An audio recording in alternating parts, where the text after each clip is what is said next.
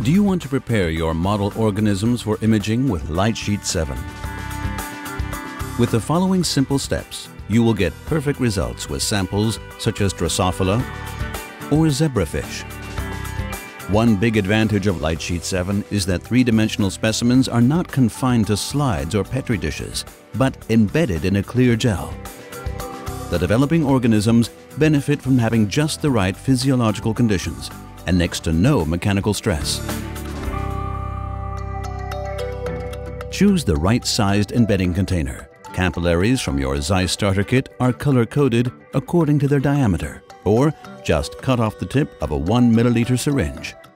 Fluorescent beads will serve as fiducials for later multi-view alignment.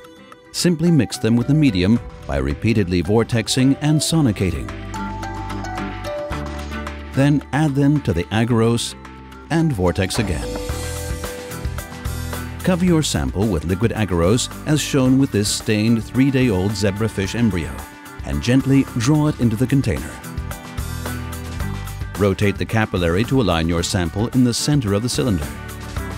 Finally, use a needle to position your specimen while the agarose hardens. Your sample is now ready for imaging with Lightsheet 7. For further information, visit our website